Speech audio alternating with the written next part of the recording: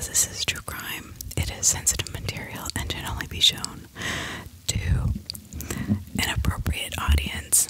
So the missing 411 continues. I love Mr. David Paulides. He's amazing and does a fantastic job of writing to kind of connect the dots of very strange occurrences from to today with missing children. We're going to be doing, this is Idaho, and northern Idaho, and like northern California, Nevada. So, this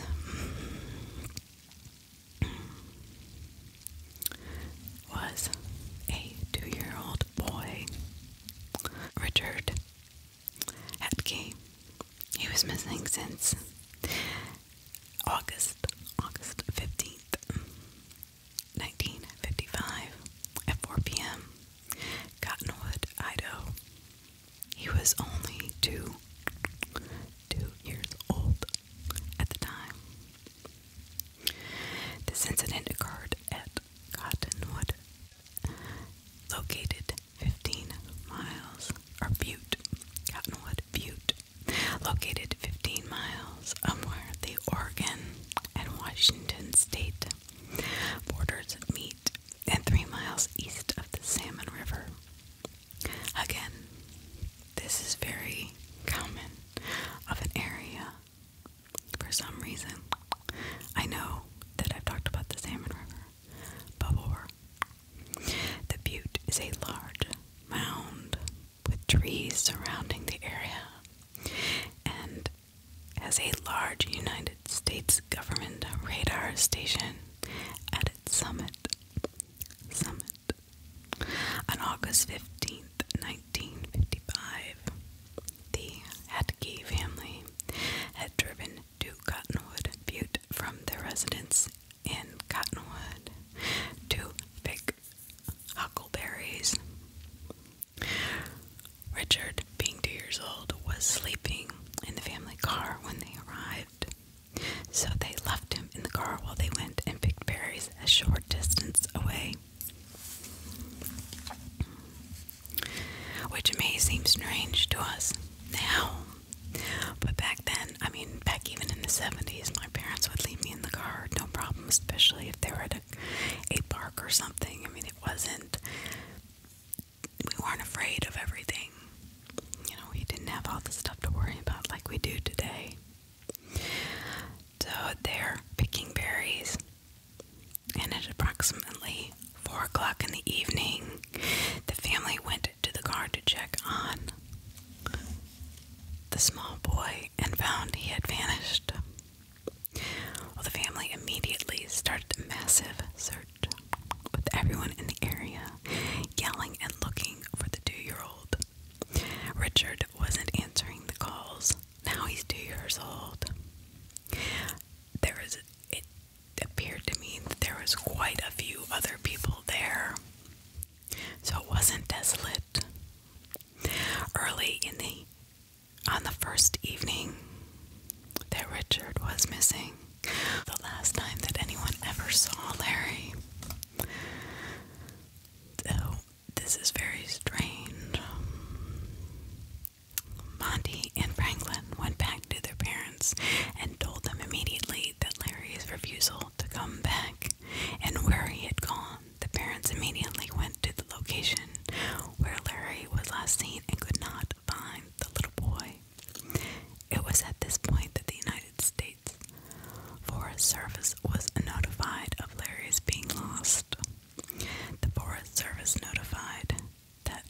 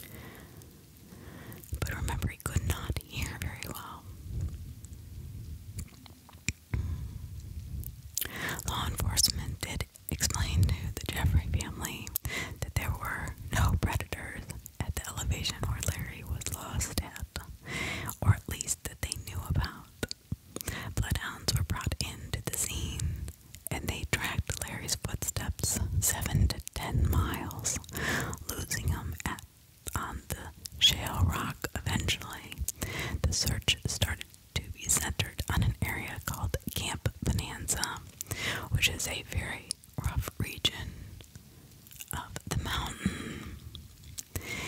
In an unusual development, searchers found traces of Larry in an interesting place. It is outlined in the May 30th, 1966 article in the Nevada State Journal. Quote, professional trackers with the Clark County Sheriff's Department traced footsteps in the mountains leading to an area where there are many caves. Unquote. This area was thoroughly searched, and nothing further was found. Trackers were thrown many obstacles during this search, including bouts of rain, again, weather, cold weather, and wind, very high winds. Searchers did find some interesting evidence, as described in the June 2nd, 1966 edition of the Lewiston Morning Tribune. Quote, discovery of footprints in the snow near the top of the mountain brought new hope that Larry survived the nighttime temperatures in the 30s. His mother, Sharon Jeffrey, skimmed over Mount Charleston Range in a helicopter using a public address system to call her son. The Air Force flew reconnaissance jets over the entire Mount Charleston Range using high-definition photography in an effort to see the boy or his footprints in the area. But nothing was ever found. After dedicating 1,000 searchers and more than 2 weeks of non-stop endeavors, Sheriff Lamb terminated the search effort. Larry Jeffrey was never found, and nothing Jeffrey was wearing was ever found. That is so strange. So the summary: in early May 2012, David Paulides was contacted by George Knapp, an investigative reporter for the CBS affiliate in Las Vegas. George asked if I would come to Las Vegas and assist in preparing a special about missing people based on my first 2 missing 411 books. And he said, of course, sure. The new special covered the basic elements of the missing and centered on the disappearance of Larry. Along with George and Chief Cameraman Matt Adams, I traveled to Mount Charleston to film the segment. It is truly hard to believe how much the landscape can change in the 50-mile drive from downtown Las Vegas. There are many elements about Mount Charleston that reminded me of Yosemite, the extremely rugged terrain, miles of rock, outcroppings of extreme cliffs, and gorgeous beauty. In preparation for the special, George interviewed retired Clark County Sheriff Ralph Lamb about Larry's disappearance. The sheriff stated he remembered the search, and in fact remembers searchers walking arm in arm many places as to cover every inch of the ground. I do not know of any other search efforts that could have been done to find Larry, but I do find several elements that fit the profile of the missing in my books. Larry was disabled. He had a serious hearing impairment. The weather in the area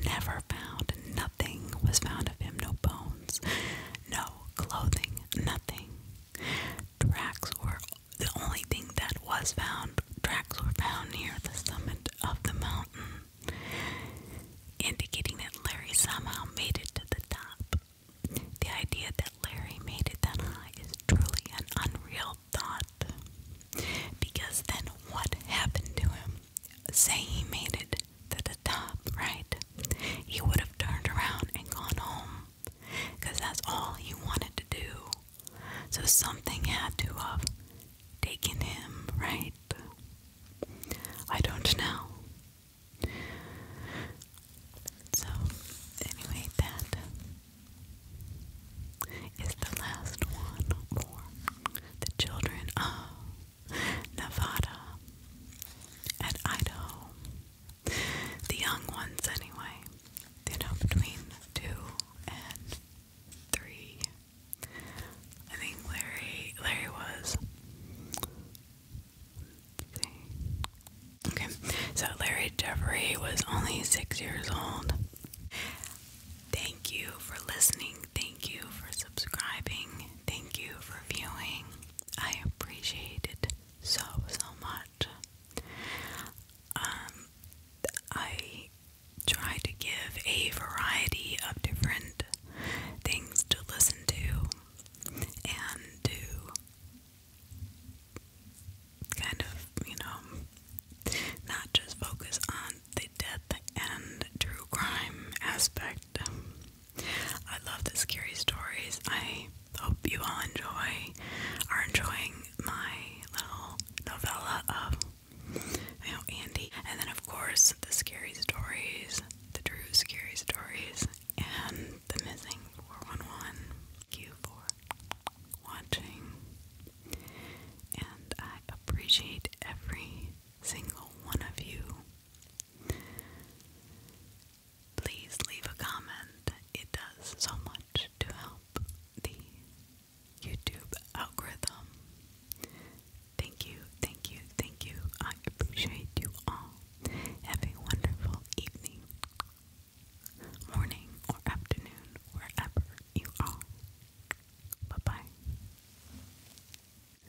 The local law enforcement had gathered 350 local people, firefighters, police officers, and sheriff deputies who are all scouring every inch of the surrounding butte for the boy. The Daily Chronicle of August 16th, 1955 had the following description of the search effort.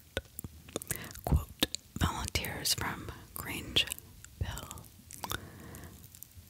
Nez Perce, Cottonwood, and Claremont were summoned, walking in lines 5 to 6 feet apart. They combed the rocky and wooded country through the night. Unquote. Now, that was a very, very common way to search for somebody.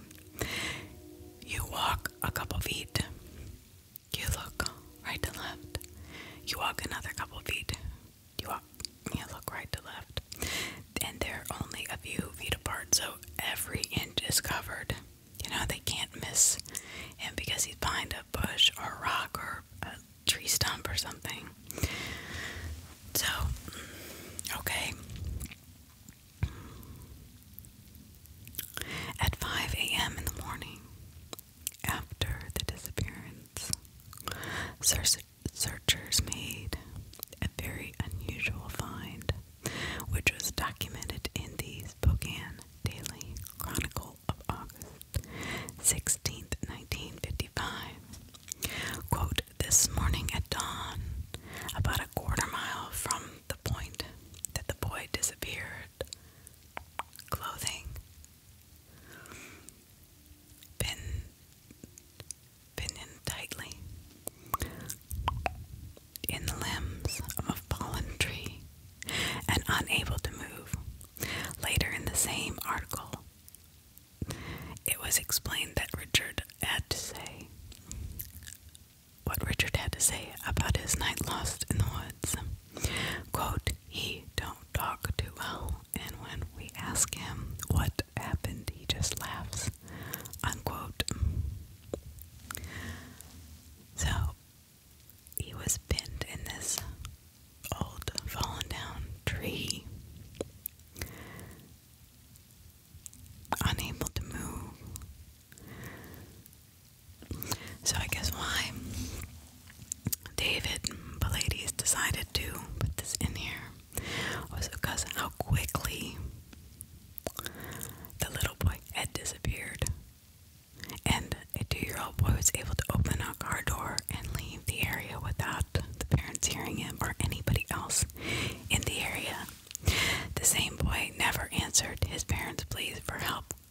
and screaming his name throughout the night. Searchers walked nearly hand in hand throughout the area and never saw or heard the boy. A radar station was being built at the summit of Cottonwood Butte, an elevation of 5,400 feet. At the base of the butte, the area where the huckleberry picking was happening was 4,700 feet. Later in the Spokane Daily article, in this description of where Richard was found, the area was found is in the heavily timbered and rocky slopes of Cottonwood Butte, near where the government soon will construct a directional radar. It is covered with down timber, making the work of the searchers very difficult, unquote. This definition of where Robert was found indicates that the boy was found near the summit, meaning he managed. This is probably the strangest part. To climb nearly 700 feet up the side of a butte through huge downed trees.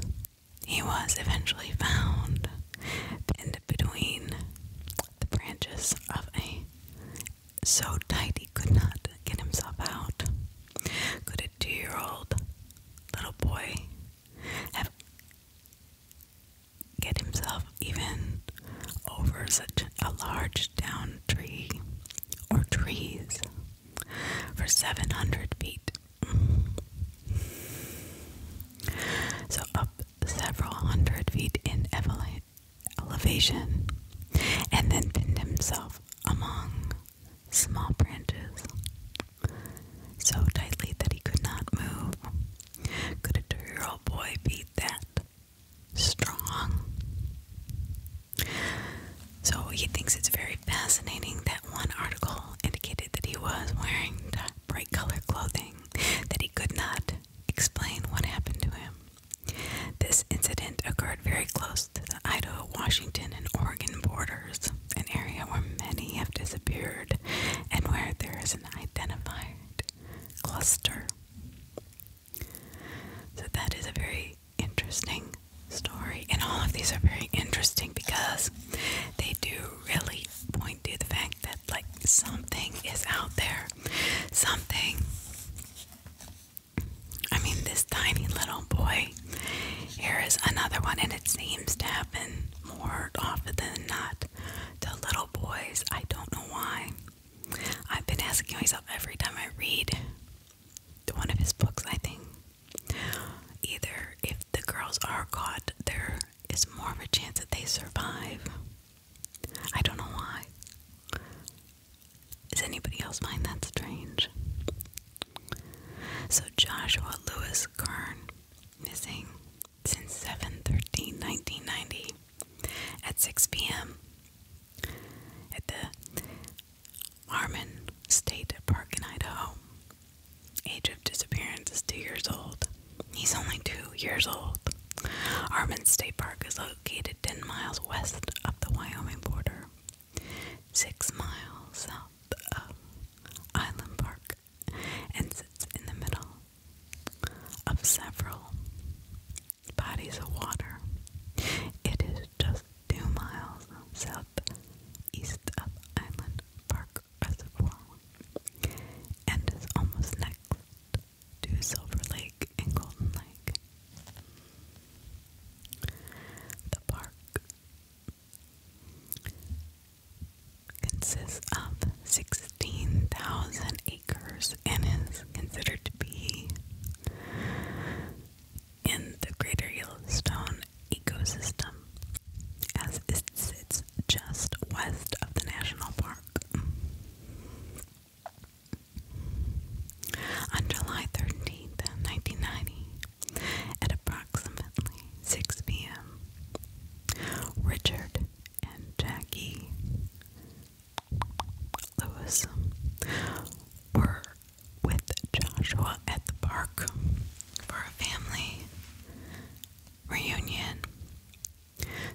canines. It's not just them.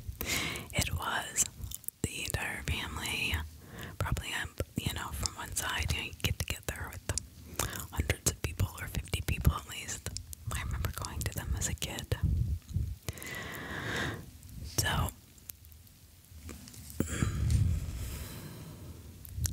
the Kerns lost sight of their son Joshua and soon realized that they could not locate him at all.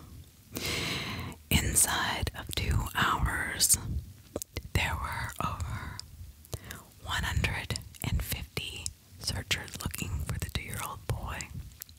A helicopter equipped with FLIR was requested from the Idaho National Engineering Laboratory along with multiple canine search teams. So this is a very large search very quickly with a lot of high-tech equipment. The Fremont County Sheriff was leading the search for the boy. Yet soon after Joshua vanished, the weather changed again. Here we go with the weather. Drastically, a steady, heavy rain hit the area. So this is a main theme we find in a lot of these. Not all of them, but in a lot of these, the weather will change almost immediately after the child vanishes. And continued through the following day, almost preventing, the searchers or anybody to find or locate the child. The Kerns were staying at the park's dormitory and maintained vigilance while partaking in the search. A July 14th article in the Chronicle Telegram explained what happened on that day's search. Quote, a 2-year-old boy missing 18 hours in heavy timber country in a steady rain was found safe and apparently unharmed Friday afternoon. The Fremont County Sheriff stated, unquote, the boy had evaded dogs, ground searchers, aerial reconnaissance for the entire time until found. Later in the same article, there was this on the find. Quote, the sheriff's office said a woodcutter heard a whimper Friday afternoon and spotted the boy curled up in a deep grass area that had been searched before. That is another common theme. If you listen to my other 411, missing 411s with, in David Paulides' books, that many times what will happen is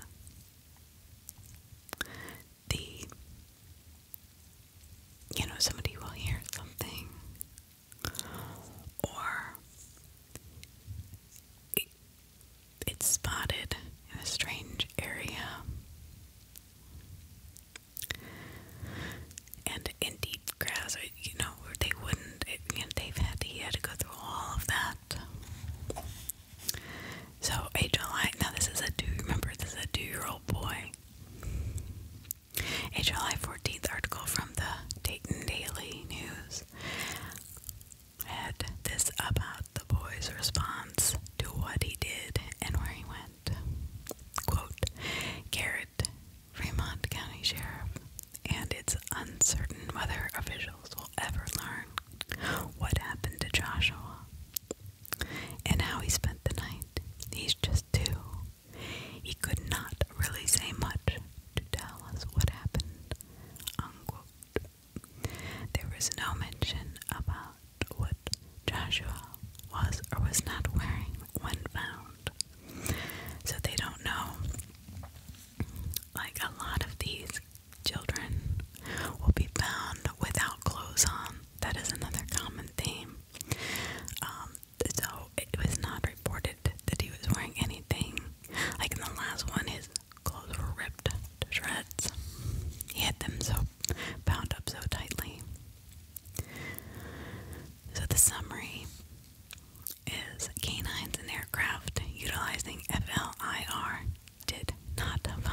Joshua. And they had searched that exact area for Joshua and did not find him. That's another common theme, is that they'll walk right over many times that exact area where the child is eventually found, either alive or deceased. Articles stated that he was about 1,000 yards from the point he was last seen. So 1,000 yards from the point he was last seen, he was found.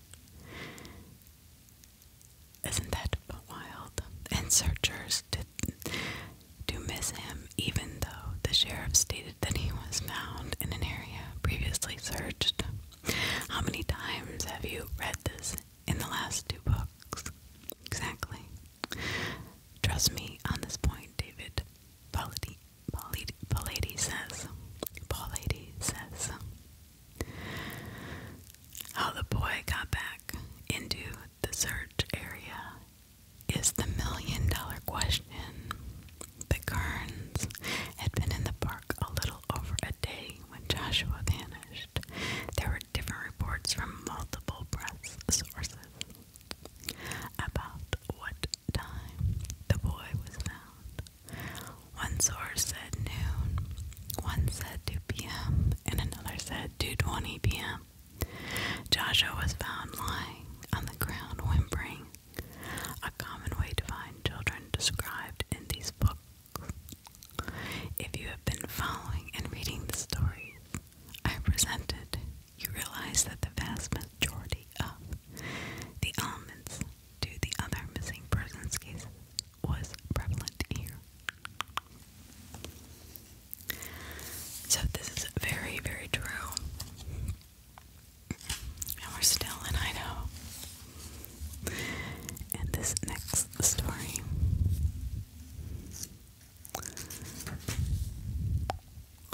is a 3-year-old Lawrence Sullivan, again, a boy.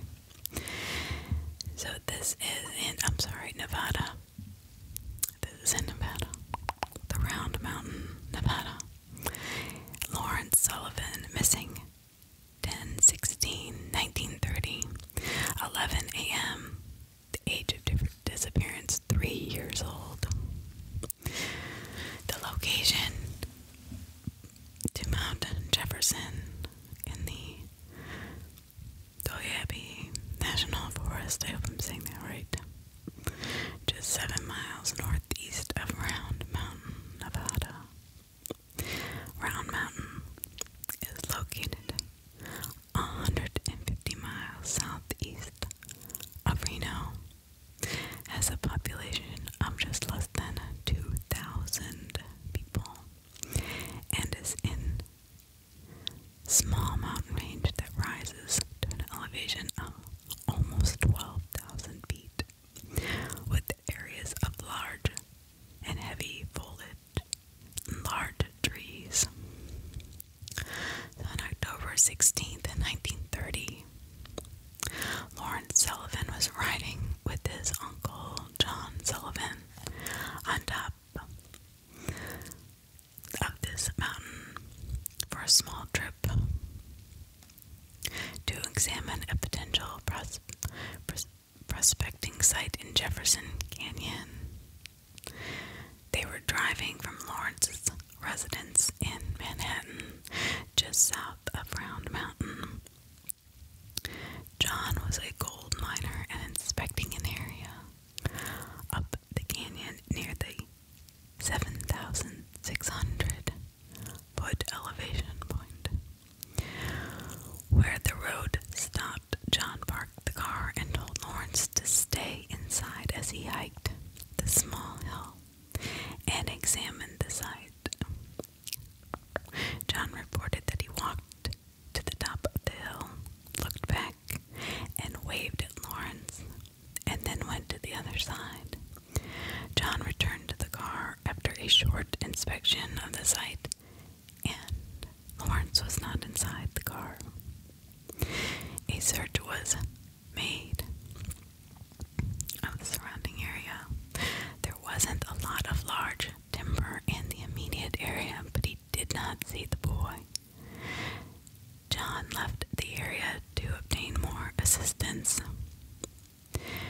Readers should take note of something important. Lawrence knew exactly where his uncle was at. So he knew where his uncle had been, right? He looked at him and waved. The boy knew what direction to walk to find him in. So the fact that he just disappeared is very strange. The area where Lawrence vanished is very rugged in parts, and he vanished in a valley surrounded by steep mountains. Searchers from Tonopah, Manhattan, and Round Mountain, along with the sheriff's deputies and soldiers, all assisted in the efforts to find Lawrence. Searchers initially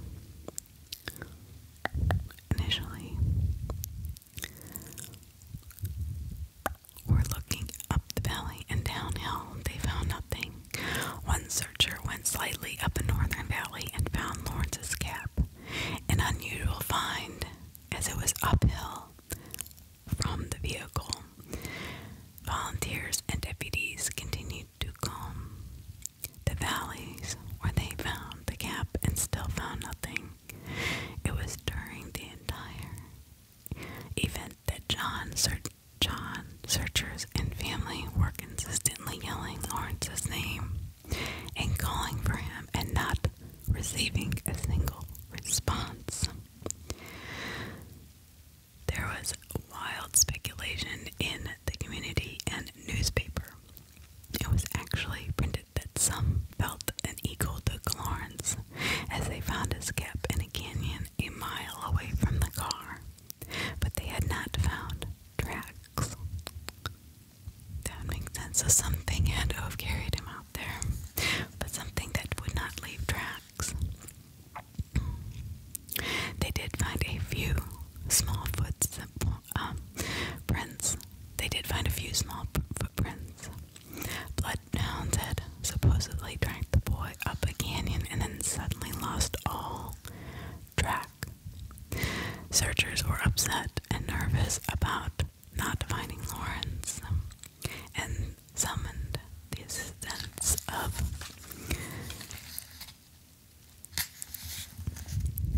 a local Native American tracker.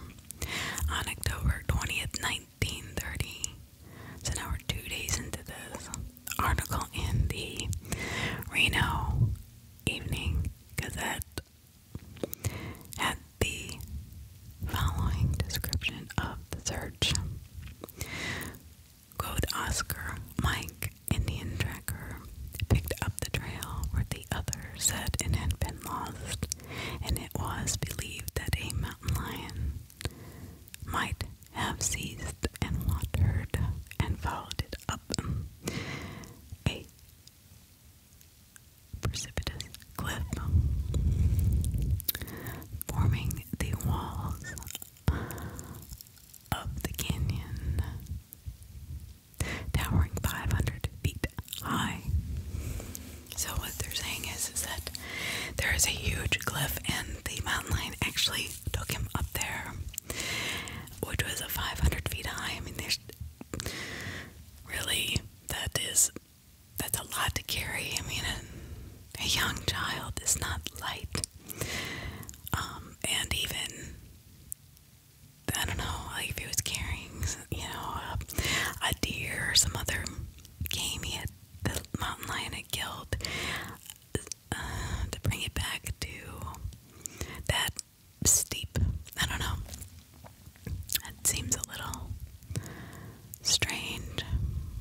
The trail led up the base of this almost impassable wall to a bench or shelf scarcely wide enough for an eagle's nest. You should have the perspective that this was a highly dangerous place for searchers. Dangerous to the extent that they were using climbing ropes for their safety. So that's a really, really thin area to walk, even for a cat. The tracker stated that the boy had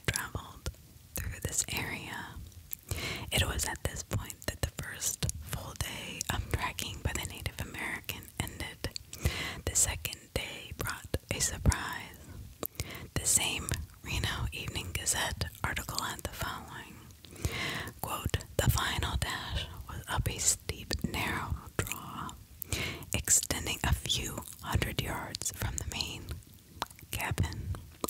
Joe Clifford was leading in the finishing sprint." The article has further descriptions about the dangers of the area and then finishes as follows. Quote, "At last the overhanging, gnarled limb of the mountain mahogany bared the trail, sheltering the baby who curled up under one protruding burrow as an ox yoke circles the neck of a steer," unquote. Searchers stated that any sudden movement by the boy could have broken his neck, but that he was asleep when found. When searchers started to prod him, the boy was found at 6:30 p.m. So this boy had been so sound asleep that they had to actually prod him awake, but not only that, if he moved even an inch, he would have broken his neck. Lawrence had scraped knees, torn clothing, and scratches over his body. He was slowly taken off the mountain to a hospital, where he fully recovered. Not one of the dozen newspapers I reviewed, or David Pallades reviewed for the story, had one mention about Lawrence making a statement about what happened to him. On October 18th, the article in the Reno Evening Gazette spoke to Lawrence's survival. Quote, "The most remarkable thing of the entire affair, according to Dr. McLeod and others, is that the boy survived the bitter cold nights as the temperatures dropped to nearly zero. At the point where the child was found, the elevation is nearly 9,000 feet. According to the estimates made by the United States Survey offices in Reno," unquote. So this little boy spent 2 nights in freezing zero weather. I mean, that is incredible. So he had to have been protected by something, you would think. So his summary was, "I have read many accounts about small children found in places that seem impossible for them to reach, and this is definitely one. This not only seems an impossible journey, it also seems an unreasonable assumption that Lawrence would want to go there. Bloodhounds gave up the trek for the boy just when it started to get difficult. It took an experienced Indian trekker to find the boy. There are several instances in my books where I write about a child that is bound by a tree or in a position among branches and bound so tight they cannot move. It almost sounds as though they were placed in that position to ensure they could not move until found. This essentially ensured their safety.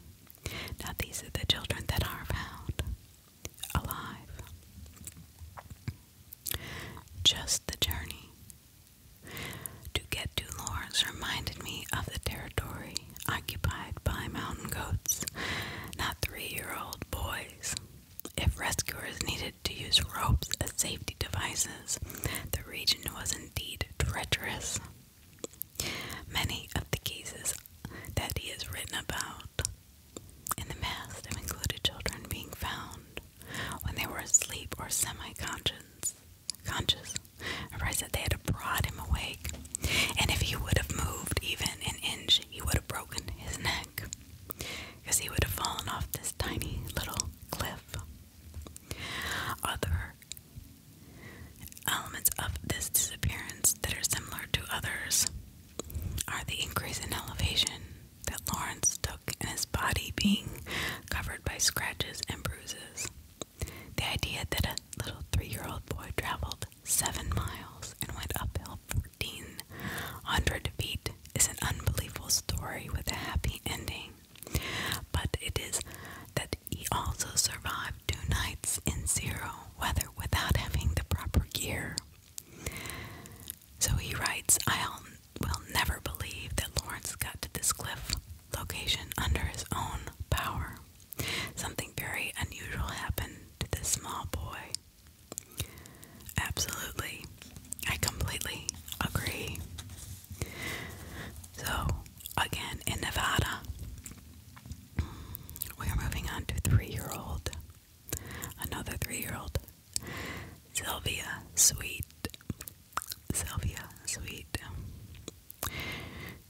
missing 9/14/1944, 6 miles south of Reno, Nevada.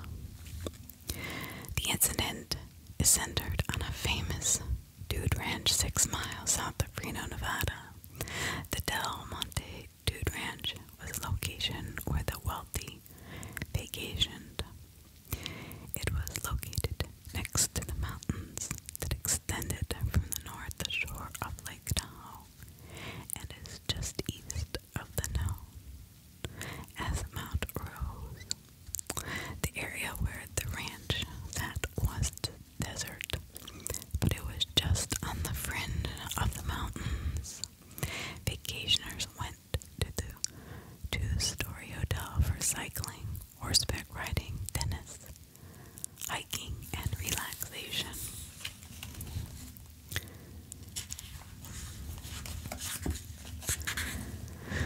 On September 14th, 1944, Miss Rosamond O'Sweet was staying on the ranch with her 3-year-old daughter, Sylvia. Miss Sweet was at the ranch establishing residence so she could obtain a divorce from her husband, Richmond Sweet, who was living in Providence, Rhode Island.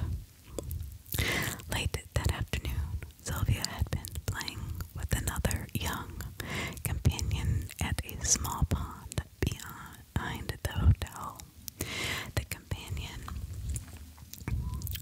came into the hotel and told the adults that he had pushed Sylvia into the pond. The parents ran outside and searched the pond but could not find Sylvia. The companion's parents questioned him further and he changed his mind and stated that he actually pushed her in a ditch. There were now many guests and staff in the area, and everyone was searching every ditch and creek in the area. Nothing was found. Early on the first night, the Washoe County Sheriff was called and responded with a large contingent of deputies. It wasn't long before Sheriff Ray Root took personal command of this scene and all search efforts. Sheriff Root quickly requested assistance from the Reno Army Air Corps. He asked them to assign personnel and horsemen to the search, which they did. Within days, there were hundreds of searchers scouring the ranch, hillsides, mountains, ditches, and creeks looking for Sylvia. Every pond was drained. Every creek was blocked and searched, but there was no Sylvia. The United States Army sent its cavalry into the mountainous range behind the ranch and literally covered every possible location where the young girl could have vanished. Sheriff Root obviously understood he was dealing with a wealthy family and was throwing everything he had at this search effort. There were conflicting reports that Sylvia was playing with a small boy and another stated a small girl. There was no consistency on this point. I find this very strange, actually. It was obvious that the sheriff never considered that the child committed a crime, and whatever happened was probably an accident. There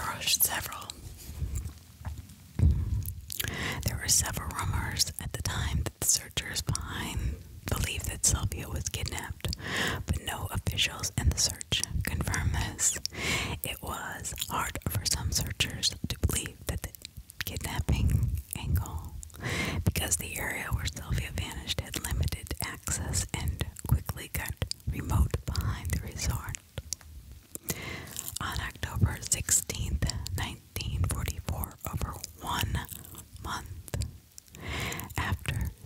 Sweet disappeared. Sheriff Ray Root formally called off the search. He stated he was positive that Sylvia did not drown and she was not in any of the creeks, ponds, or water sources anywhere in the area. The sheriff also stated that he did not believe that Sylvia wasn't kidnapped, but did not offer any explanation on what may have happened to the little girl. Almost as soon as Sheriff Root announced that the search was terminated, Mrs. Sweet left the ranch and moved to a permanent residence in Long Beach, California. Mrs. Sweet did work through a local Reno attorney and offered a reward leading to the discovery of Sylvia. Sylvia Sweet is one of the most unusual disappearances in the state of Nevada, where the person was never found. No bones, nothing. As soon as the ladies and her started working on this case, he was constantly thinking about the disappearance of James Brodenkircher in June 1965, 21 years after Sylvia vanished. James was that 2-year-old boy that went missing just after his arrival at the family's cabin in North Lake Idaho, right on the Nevada border, and just 12 miles southwest through rugged forest from where Sylvia vanished. He believes that it is a very odd coincidence when two children essentially the same age disappear just 12 miles from one another in a remote area and are never found. I think the correlation, or he thinks the correlation between Sylvia and James is not something that has occurred often in North America, especially when children are never found. And that is true. I mean, there was no body parts, there was no footprints, and you have very strange accounts from different people that she was playing with the girl, she was playing with the boy. Don't you think the parents of the child she was supposedly playing with would have known if their child was a girl or boy? To me, it almost sounds like a child ran in panicking because he didn't know what happened to her. She just disappeared, thinking that the most logical thing in his mind was, or her mind was, I must have accidentally pushed her into the pond or into a ditch. But it's like he didn't, or she did not know what happened. So Larry Jeffrey is 6 years old. Now he is a disabled little boy. He's been missing since 5/28/66, or that's the day he went missing. 1:30 p.m. Mount Charleston, Nevada. Millions of people that visit Las Vegas probably never know that a massive wilderness with almost a 12,000-foot mountain